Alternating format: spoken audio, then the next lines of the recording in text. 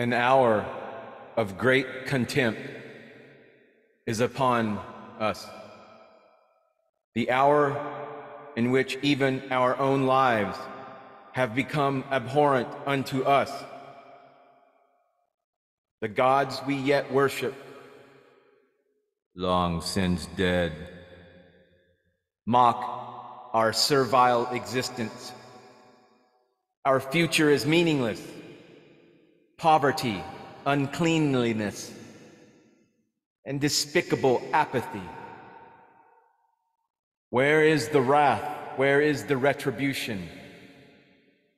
Our inglorious doom, inexorable, irrevocable,